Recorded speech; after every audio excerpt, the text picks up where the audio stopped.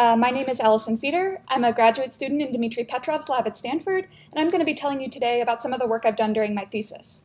So I'm interested in how large natural populations adapt. So during my PhD, I focused on HIV, which is a master of adaptation. In this talk, I'm going to tell you two short vignettes. First, I'm going to tell you how better drugs have fundamentally changed the way that HIV evolves drug resistance within the body, and what that means about interpreting treatment failures. Second, I'm going to tell you how HIV is structured into different anatomical compartments within the body, and what this means for interpreting intra-patient data. Now, it's hard to study HIV drug resistance evolution until the late 80s because we didn't have any HIV drugs. The first drug, AZT, was introduced in 1987, and it failed quickly and predictably because of single nucleotide mutations that rendered the virus resistant. Far from being a rare occurrence, this happened in nearly all patients in just 6 months. So how is it possible that HIV evolution is so fast and so predictable? Well, it helps to think about what's going on inside of the body. Each virus has a probability mu of acquiring drug resistance, which means the population of any viruses has probability any mu. And this rate is critical because it tells us how long the population must wait before a beneficial mutation arises. And here, in this toy example, the population has to wait approximately 100 generations. And when this beneficial mutation arises and establishes, it spreads in the classical signature of a hard selective sweep. But this isn't a good picture for HIV for multiple reasons. And one of them is that the effective population size, the population mutation rate, is expected to be much higher, closer to 1. What this means is that a beneficial mutation might enter the population every single generation. Therefore, when one beneficial mutation emerges and begins to spread, another occurs elsewhere, and together these mutations sweep in the population. This is what we call a soft selective sweep. So to just sum up, when the population mutation rate is high, we might expect a short waiting time between beneficial mutations, and therefore a higher probability of evolution within a fixed time interval. When sweeps happen, they should be soft. On the other hand, when there's a low population mutation rate, we might expect to see a long waiting time between beneficial mutations, and therefore a lower probability of evolution within a fixed period of time. When sweeps do happen, they should be hard. So looking back at this picture one more time, we might expect that in the 1980s, when drug resistance evolution was fast and predictable, it was likely driven by soft sweep dynamics within hosts. Now, if we zoom forward to where we are today, drug resistance evolution has gone way down, and this is partially because we treat patients with combinations of multiple different drugs simultaneously. So what these better drugs may have done is lowered the effective population mutation rate in terms of producing adaptive solutions to the complex tasks that is asked of viruses by treating them with multiple drugs simultaneously. If this is the case, then when patients fail, they should fail via hard sweeps that are associated with long waiting times between beneficial mutations. Now, this needn't be the case. It's also possible that these mutations these patients represent a biologically or behaviorally or virologically distinct subset of patients in which the dynamics still look very much like they did in the 80s. Maybe these patients aren't taking their drugs properly. If that's the case, then we might expect the failure to dynamics to look very similar to how they did, or how we might assume they looked previously. So what I want to know is when modern drug treatments fail, do they fail deterministically, as would be marked by soft sweeps, or do they fail only after long waiting times for beneficial mutations, as would be marked by hard sweeps? And we can look for these signatures of hard and soft sweeps in data to try to get at this question. So luckily for us, hard and soft sweeps leave different genetic signatures in data. So in a hard sweep, a beneficial mutation happens on only one background, which means that when it spreads, all of the associated variants hitchhike to higher frequency. Thus, we might expect a large decrease in diversity associated with a hard sweep. On the other hand, in the case of a soft sweep, you have beneficial mutations landing on multiple different genetic backgrounds, which all hitchhike to intermediate frequency. Therefore, when a population fixes a drug resistance mutation via a soft sweep, we might expect the population diversity to be much less strongly affected. So what I'm going to do is look within treatment categories and ask, for a specific treatment, do patients with more drug resistance mutations tend to have a lower genetic diversity as compared to patients with fewer drug resistance mutations? And we can look across treatments from across the epidemic and ask whether there's a signature in one direction or the other, with the assumption being that if there's a large decrease in diversity, this should be associated with hard sweeps. So now what I'm showing you, or what I'm going to show you, is just sort of the change in diversity associated with a drug resistance mutation, that's DRM. So this is essentially the slope of the line that we were looking at on the last slide. And on the y-axis, or on the x-axis, we have treatment efficacy, as measured by the proportion of patients that fail treatment after, or they are not virologically suppressed after 48 weeks. Sorry, they are virologically suppressed after 48 weeks. And I'm going to start by showing you a treatment that doesn't work very well. And because it fails across a lot of patients, we might expect that it also fails frequently within patients in the form of soft sweeps. So what we see is that indeed, this mutation is actually, or this treatment is actually above the line, suggesting that there's actually a slight increase in diversity associated with fixing a drug resistance mutation on this treatment. Now I'm going to show you the rest of the data. So if patients failing on good therapies were predestined to fail because of adherence or other reasons, then we might expect that they're going to be up here. On the other hand, if patients are failing because they're just unlucky patients and they've happened to wait a relatively short time among a longer distribution for their beneficial mutation, we might expect them to be down here. And what we see is this.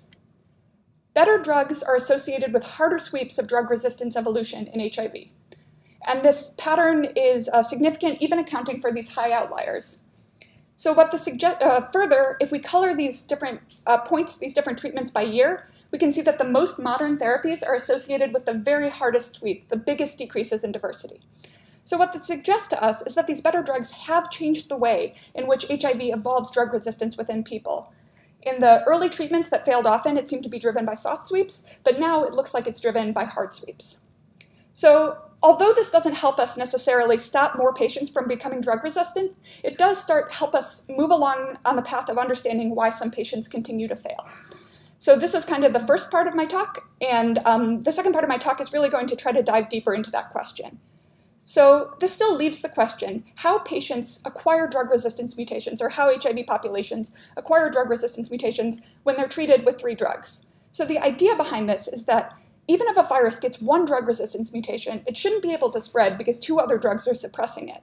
Yet in HIV, we still do see occasional sweeps of single drug resistance mutations. So people have tried to think about how to explain this, and one theory, or one hypothesis that people have come up with is that HIV isn't one big population, but rather it's split into several subpopulations within the body that are interconnected by some amount of migration.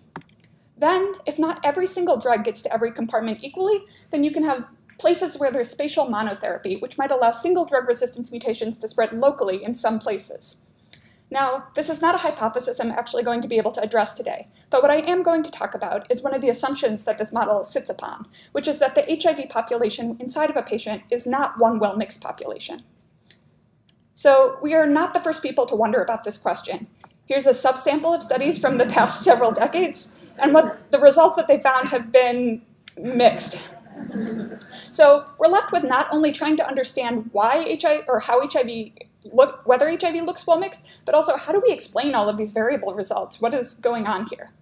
And we think that one thing that might be causing this is the fact that HIV is changing dynamically and quickly within a patient. We know this. So perhaps maybe this rapidly changing population is also driving fast changes in compartmentalization as well.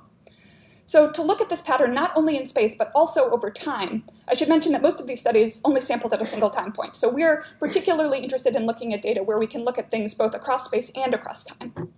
So we've done this in a macaque model, where we have a macaque infected with RT-HIV, which is an SIV with an HIV reverse transcriptase spliced in. This means you can treat HIV with HIV drugs, and it gets the exact same types of mutations that HIV does. So we allowed a HIV to establish within this macaque, and then we treated it with a monotherapy, which initially succeeded but ultimately failed in suppressing the viral population. We sampled this throughout the course of the infection and from several different tissues within the macaque.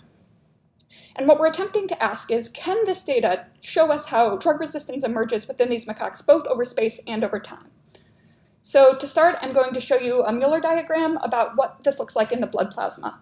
So on the x-axis we have time, and on the y-axis we have the frequency of different linked genetic backgrounds. So we see that initially the population is mostly wild type, but it's quickly overtaken by multiple different drug resistance mutations on linked backgrounds. So as is completely consistent with the first half of our talk, in response to this monotherapy, drug resistance has evolved via a soft sweep. The other thing we notice here is that drug resistance takes over really quickly, suggesting that selection is very strong as well. But what's really cool is now we can start looking at these patterns across different tissues. And what we see is this. So the same exact variants indicated by the same colors are spreading across compartments. suggesting that migration is a fast force in this system. However, not all of these genotypes are doing exactly the same thing in each of these compartments, suggesting that perhaps migration has an upper limit. It's not infinitely strong. So we see that depending on the time of sampling, there's more or less evidence for compartmentalization, but I'm going to have to refer you to the paper for more details on how we determine that. But this rapidly changing compartmentalization got us thinking that maybe a very high migration rate, coupled with very strong selection, might be able to explain some of the patterns from our literature review. And so to get a sense for what types of parameters could create these patterns, I just explored a simple island model under strong migration and selection. And what we observe is, so essentially what we have are two populations interconnected by a certain amount of migration m, so a proportion m migrates per generation. And each population starts with their own beneficial allele, which is increasing in frequency due to selection s. So quickly, each population also gets a non-local variant that arrives in the population via migration. And so we can look at the frequencies of the non-local and local variants and ask what this can help us learn about compartmentalization. We can describe these relationships with a differential equation that has two main components. So migration forces the allele frequencies closer together, the local and non-local allele, and then selection increases all of the derived variants relative to the wild type. And by solving this differential equation, we can begin to explore its dynamics. So I'm just going to show you the results for one particular set of parameters. We see that initially the local variant increases rapidly, and the non-local variant slowly invades. And because we have closed-form differential equations, we can also translate these allele frequencies into FST, which is a measure of population differentiation. And we see that FST is also changing dynamically throughout this time course. So if you were to assay this population at this point, you would say FST is very high, compartmentalization is prevalent, migration must be low. But if you were to sample here or here, you would come to exactly the opposite conclusion, despite the fact that migration is constant across this entire time. So if we look at this across a wider variety of parameters, we see that the relationship between migration and selection is important in determining what the shape of population differentiation looks like over time. But these diverse patterns suggested to us that maybe in temporal data, we could use these types of shifts in time to estimate the relative strengths of migration and selection in data. So this is what we tried to do with our SHIV data. I used a modified version of my model, but now it has finite population sizes and mutation. And what we're going to do is simulate trajectories under this model and see what input parameters produce data that looks most like the data that we've observed in SHIV. And we're going to use approximate Bayesian computation in order to do those fits. So I'm going to start by showing you pairwise comparisons between groups of compartments, and starting with the plasma and the gut. And what we see is that the selection strength that we estimate is quite strong, between 1 and 10. And we see something similar for the plasma and the lymph node. This is telling us that this is strong, but it also kind of makes sense with the rapid increase that we saw in our trajectories. For the population mutation rate, we get estimates between 0.1 and 1. This also makes some sense to us because this is the sort of regime where soft sweep should be prevalent. Where it gets really interesting, though, is when thinking about migration probabilities. So here is our estimate for the plasma versus the gut, and here's the plasma versus the lymph node. And what we're seeing is clear evidence that there's more migration connecting the lymph node in the plasma than the gut and the plasma. Because we know that the lymphatic and circulatory systems are very interconnected, whereas the gut is mucosal tissue and may be doing something else, this makes some sense to us biologically. One other cool thing about this is that when we back calculate NE from this population mutation rate and plot NEM equals 1 here, what we can see is that we're estimating migration rates that are far above what we would expect to be able to do with neutral alleles under equilibrium. So this is, by watching a process that's really rapid and dynamic in time, we're able to get a sense of these parameters that are much stronger than what we can do with just simply neutral markers. So to kind of wrap this up, does this help us explain what we're seeing in this slide here? So perhaps it does. So if these different studies are sampling essentially the same adaptive process in time, or at slightly different times, perhaps they're reaching different conclusions about how important compartmentalization is in this process. Further, if we stratify these things based on the compartments that are being compared, we see that this also helps clarify the picture. This also makes sense to us in the context of seeing different migration rates estimated between different parts of the body. So what I really want to say here is that this intra-patient adaptive process leaves these heterogeneous patterns in space and in time. And we really need a thorough understanding of how all of these parameters interact when they're strong in order to be able to interpret these patterns.